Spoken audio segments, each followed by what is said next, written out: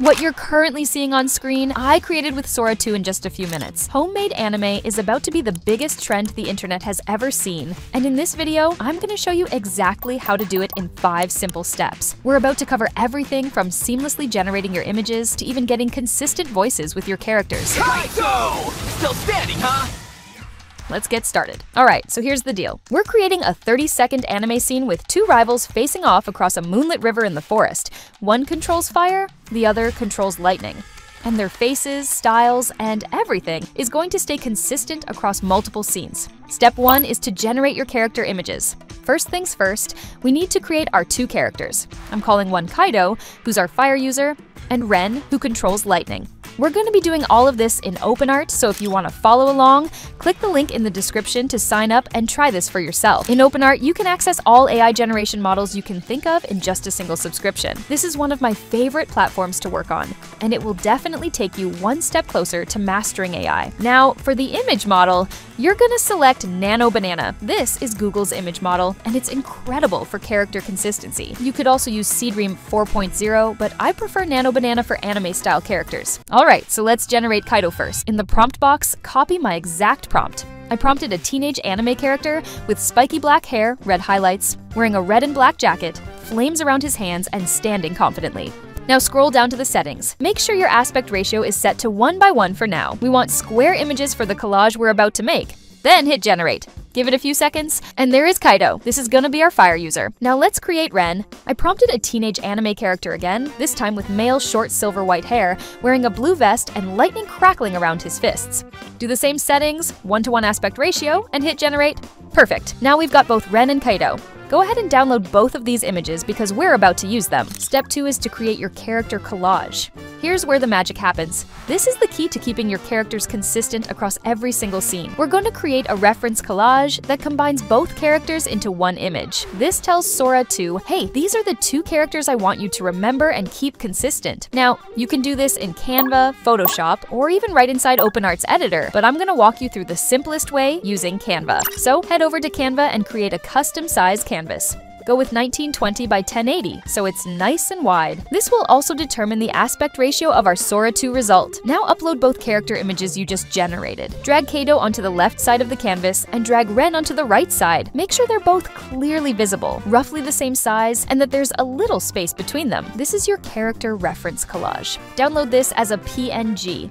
Name it something like character reference, so you remember exactly what it is. This single image is going to be the foundation of everything we're about to create. Okay, now to step 3, which is generating your first scene with timeline prompting. This is where we get into the actual video generation. So go back to openArt, and this time click on Video here on the left side. For the video model, select Sora 2, and make sure you're using the Pro version if you have access to it, because the quality difference is 100% noticeable, although fast is also pretty good for cheaper and quicker testing. Now upload that character reference collage we just made. This is crucial because Sora 2 is going to look at this collage and know exactly what Kaito and Ren are supposed to look like. Now here's where timeline prompting comes in. Instead of just saying 2 rivals fight, we're gonna break down exactly what happens in each moment. This is the prompt for the first scene, where I tell Sora the specific timestamp I want things to happen in. I start off with this river scene where Kaito and Ren come across each other right before they start fighting. And I have all sort of angles like a wide cinematic shot, medium shot focusing on the left riverbank and Kaito, then cut to the right side with Ren,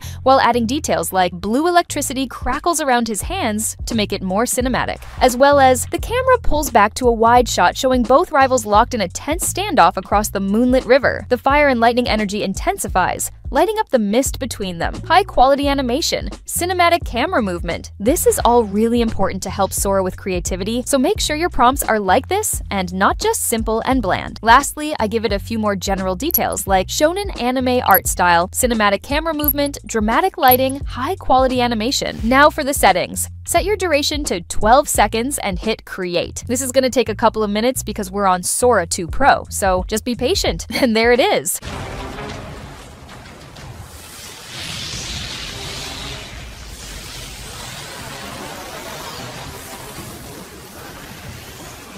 Both characters look exactly like our reference images. The environment is perfect. That's scene 1, so now go ahead and download this video. Step 4 is generating additional scenes to complete your sequence. One scene is cool, but we're making a full anime sequence here. Let's go crazy and add 2 more scenes, because this is what's going to separate you from everyone else making these movies. But here's the trick to keeping everything consistent. Play back that first video you just generated and pause it at a moment where you can clearly see both Kato and Ren's faces, and then take a screenshot of each. Now open that screenshot in Canva or any editing tool. Crop out Kaido's face and Ren's face separately, then put them side by side in a new collage, just like we did before. This updated collage now has exactly how Sora 2 rendered their faces in the first scene. So when we generate scene 2, it's gonna match perfectly. Go ahead and navigate back to openArt video and upload this new collage as your reference image. Now paste this timeline prompt for scene 2. Once again, I'm doing the same style timeline prompting, describing every single detail down to the last second. Extreme close-up of Kato, heavy breathing, cut to extreme close-up of Ren, blue lighting sparks violently. Montage of quick cuts back and forth between their faces, accelerating in speed as tension builds. Both are preparing to move. Zoom out to a wide shot and then a big explosion. And of course, lastly, the general style details. Set it to 12 seconds and hit create, and boom.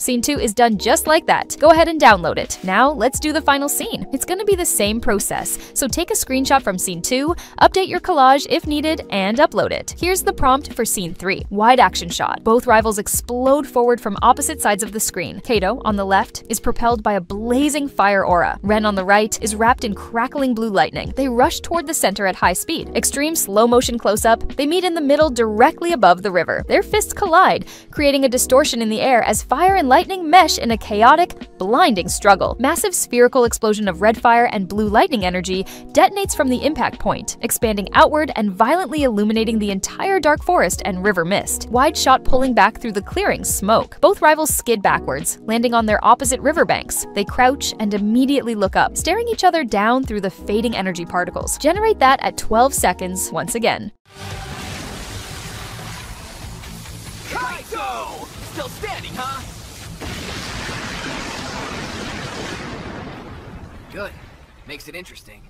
Just like that, you've got 3 connected scenes that tell a complete story. Same characters, same style, and perfectly consistent. As a final step to take consistency to the next level, you can use ElevenLabs Voice Changer to switch out the voices in your videos. Although I will not be using it for this one since it looks like Sora 2 has already done a good job at keeping them consistent. You can also find a link for ElevenLabs in the description to try it out. And there you have it. You just created a fully consistent anime sequence from scratch using Sora 2. To be honest, what makes these so easy for me to create is the fact that I have any tool I could possibly need at my disposal with openArt. Instead of having to pay a subscription every single month for every single tool, I have it all in one place, not only making it cheaper, but also way more efficient. So if you weren't following along in this video, I suggest you go try openArt out, because it makes the whole entire process so much easier. I put the link in the description for you if you want to give it a go, and I'll see you in the next video.